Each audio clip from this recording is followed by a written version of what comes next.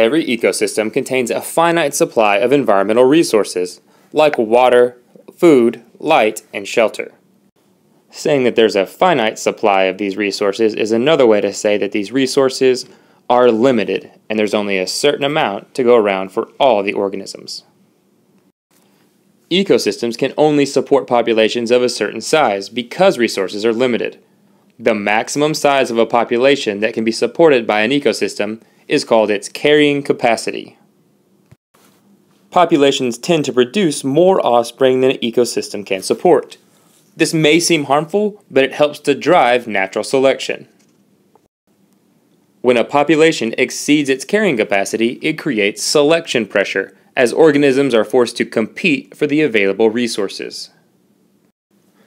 In this case, the organisms with the best adaptations are most likely to survive and reproduce. This helps increase the frequency of beneficial alleles within the population. Over time, the cycle of selection pressure, followed by periods of growth, drives natural selection forward and makes the population better adapted to the environment.